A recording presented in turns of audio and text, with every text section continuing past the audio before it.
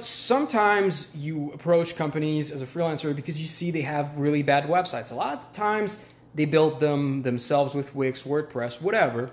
And oftentimes you talk with these people and they just tell you, well, I don't want to hire a web developer. I'm good enough to do it myself. I'm going to keep doing it myself on my own.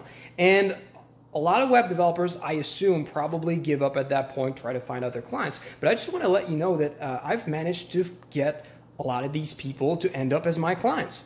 For example, one of them, I offered them to be a consultant and help him improve his website. Tell him about web design, teach him how to be able to modify his website right now and in the future, and teach him the skills he needs to build good design for his website.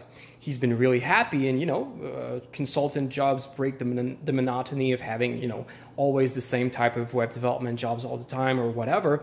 And that was one of my funnest jobs, and I managed to make a lot of money doing this. So you can offer to be a consultant and show them how to modify their website themselves. Otherwise, what you can do is, oftentimes these people, they're not necessarily afraid of paying for a web developer, but they're afraid that you're going to build them a website that they can't modify. Or maybe they just want to have a website where they've done most of the work themselves.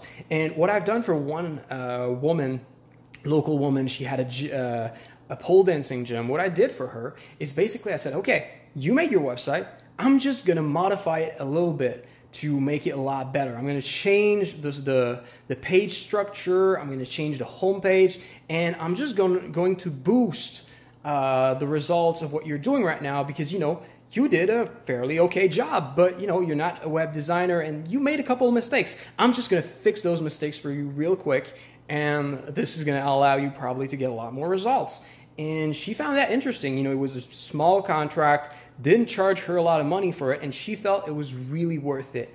And that's something you can offer as well. They want to keep their Wix site, they want to keep their WordPress thing, they want to, they don't want you to make something new. You can still offer some small adjustments, and I think, in my opinion, these small adjustments can make a huge difference. Oftentimes you're contacting people, their websites are ugly and the content on it is absolute bullshit that won't sell and won't do shit.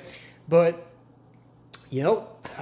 hopefully as a web developer you've got a bit of design and a bit of knowledge in design, and you can help them with that. So so those are my tips. If you stumble on clients who want to absolutely have their own website that they do themselves, those are two things that you can offer them.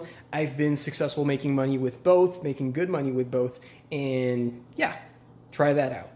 So I hope you found this video helpful. If you did, subscribe for more content on freelancing, and I'll see you soon. Take care.